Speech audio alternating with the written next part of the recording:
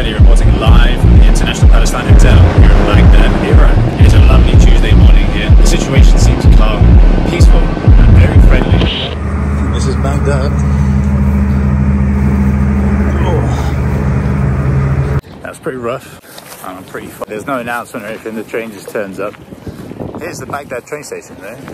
Pretty sick, pretty nice inside. Apparently it was built by the British in the 40s.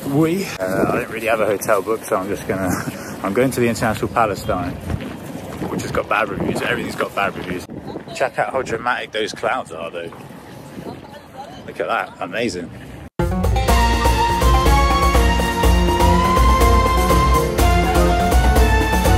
So, I just checked in to the famous Palestine Hotel, sometimes called the Palestine, which is the hotel in the center of Baghdad, where most journalists used to stay to cover the wars and everything that was going on here in Baghdad. It was built in the 80s and it was run by a French company, and it was very prestigious. It reminds me of the Grand Budapest Hotel when it had its heyday, and then you have it now. I reckon this place in the 80s was amazing. It's withstood bombings and all sorts of attacks and stuff, although people were killed here before from tank fire, and some journalists in fact. So I think that was in 2003. So all of this was at least 20 years ago now. I just checked in. It's $85 for a night. That's the cheapest room. The bed is massive, to be fair, and the room's quite big and spacious. It's all dated as. But the best thing is the view as it looks over the Tigris River, which is fantastic. So if we just step out onto the balcony here, which is fun. I mean, everything here is, you have to come here knowing that, and you are basically staying in history and not in a 5-star hotel like it once was. I mean, look at these, they're like Art Deco style concrete shields.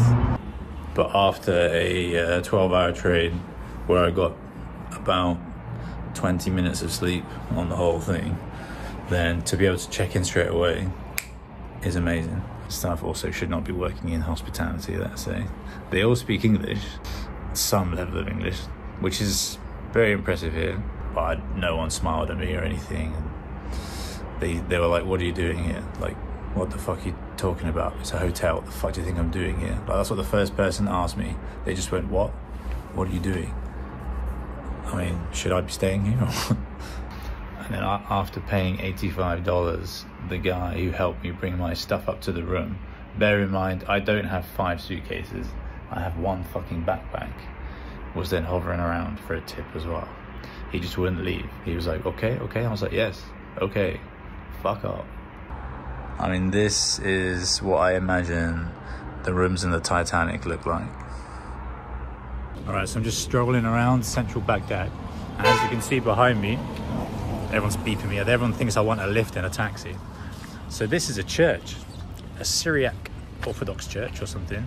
They were the flags of Iraq and the Holy See, or the Vatican City. The graffiti was done when Pope Francis came here in 2021.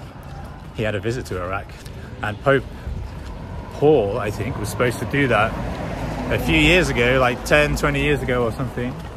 I'm not up to date with when the popes were in place. But Saddam blocked the visit. And so if you look to this wall as well, there's Mr. Pope Francis. And it says, "Welcome to Iraq" over there, behind those things. How crazy is that? And you've got the Last Supper over there. I did not expect to see this stuff here. Thank you. There you go. Your message in English. You are good. Good. Okay, if you want to get... Welcome, London. Welcome. Yes, there you go. Okay. If you want to get your hair cut in Baghdad, what's his face? Mohamed Lamsa. Is this you? My name is Ala. Mohamed Lamsa. From Kashmir. From Kashmir. He's not Taliban. No one Taliban. Welcome. Perfect. Amazing. London? Shukran. London. Let's all go to London. Thank you. Yeah, I just got out of the hairdressers, and then by that point it was iftar, so everyone was eating. Everyone was out on the street, saw the kebab shop opened and everything. It all kicked off. It's actually pretty cool. There are ups and downsides of being here during Ramadan as a non-Muslim, but the iftar experience and everything is pretty cool. So I went to get some street kebab stuff. Why? It's the Iraqi bread with falafel in it. It was amazing. The guy in there spoke English, perfect English.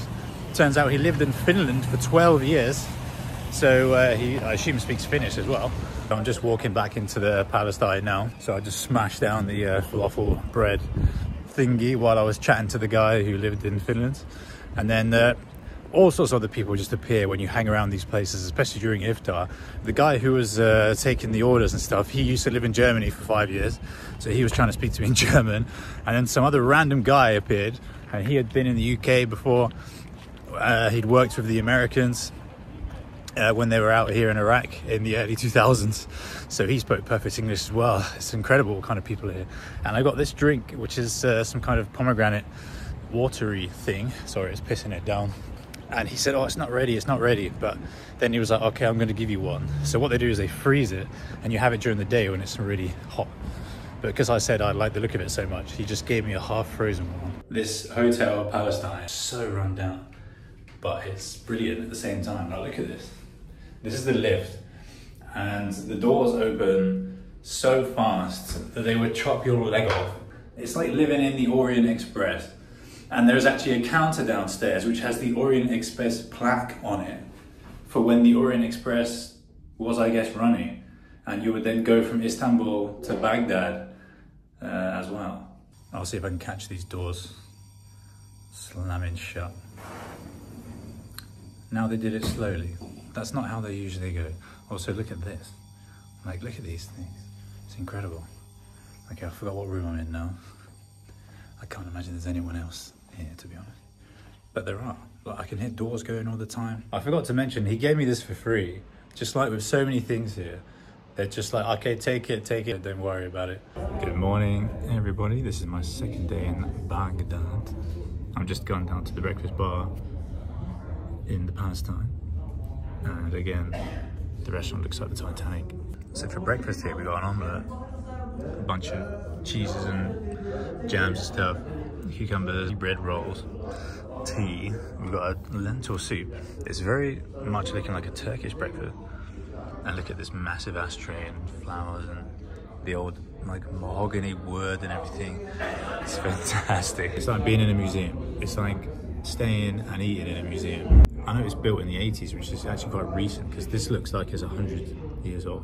The reviews for this place now are atrocious, but I think people are expecting modern 5-star standards, you know. But you got to remember that's not what's going to be happening. Iraq's been decimated by war for the past 20 years and longer.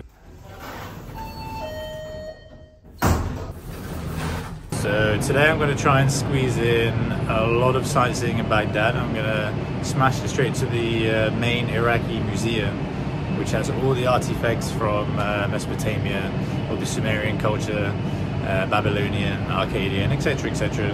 So that's an unmissable thing to do, I think, if you're in Baghdad. I'm going to change hotels as well, because as much as I love the International Palestine and its history, it is $85 a night. And there's a hotel just down the street called the Gilgamesh, and that's $50 a night. So I'm going to go there. If you want to do a tour of Babylon and Najaf or something, you have to do, well, you have to get a private driver, really. And you can go to the garage, and there's loads of drivers there, and you can just ask one of them, I need to go here, here, here. But I have no idea how much they charge you, because they'll still charge you quite a lot. And you have no idea who you're going with. I mean, I'm sure it's going to be fine. Like, people tell me it's okay. But I'd rather have something planned with an itinerary and someone who can maybe speak a little bit of English. Definitely helps. I think if you're in a group of people, it's maybe different. But I don't really want to just walk into a garage just on my own and just say, Babylon, Babylon, take me to Babylon. But these private tours, I've spoken to a few people, and they're minimum like $150, usually $180, maybe $200. That's for a full day with a driver, and you go to wherever you kind of want to go to. So I don't know. Again, if you split that between 2 or 3 people, then it's really not too bad. But one person paying $200 for a day is quite a lot. So if you do that a few times in Iraq, then you're going to get drained. You'd have thought Iraq was It's fucking expensive as a tourist. Okay, anyway, let's go down onto the ground. So look at these boards on the side of the road. Amwaj International, Iraqi Gates Oasis. Like, it looks amazing. So I'm just walking along Al Zahra Park, somewhere in the center of Baghdad, and there's a planetarium in there. It doesn't look like it's been used for a very, very long time. It looks very Soviet, but there's a planetarium. Fucking pissing it down. It's like proper storming. Look at this. Come on, man. It's so windy, you can't hear anything. I'm worried this little thing I'm in is going to blow over. It's just like some police check thing.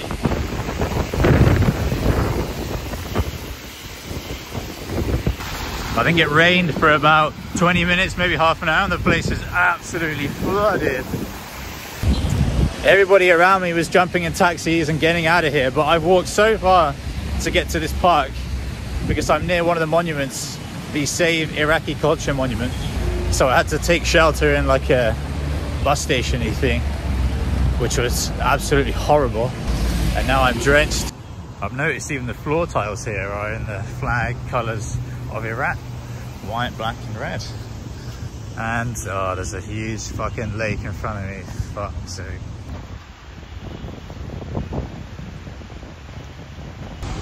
So I found the culture monument, and these guys are just graffitiing on it.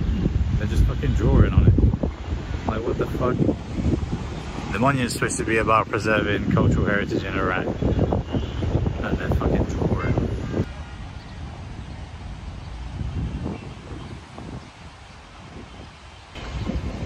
So as it turns out, everyone does some graffitiing on this statue.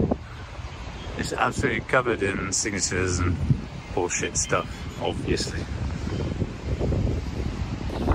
So the sculpture is covered in cuneiform language, the language that was used by the Sumerians, Akkadians, Babylonians, etc. All the ancient civilizations that blossomed in Mesopotamia here in Iraq. Some 5-armed dude, fucking shredded abs and stuff, trying to hold up this ancient pillar covered in the history of this land. Okay, so I've seen the monument I was looking forward to seeing the most. It didn't disappoint, it's pretty sick.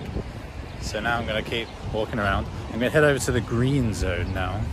So the green zones are where all the embassies are and all that stuff, because there's another monument there, I think, and that's on the way back over the bridge, so I'm going to head over there. So goodbye.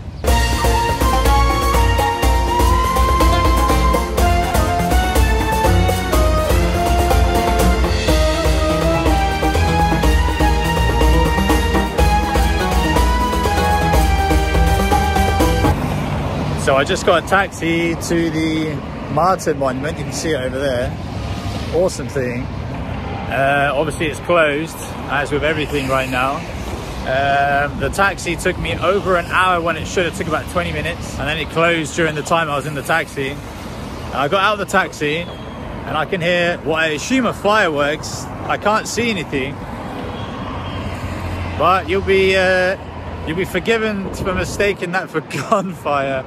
And I don't know what the hell's going on. There's so many military around here. I don't really want to record, to be honest.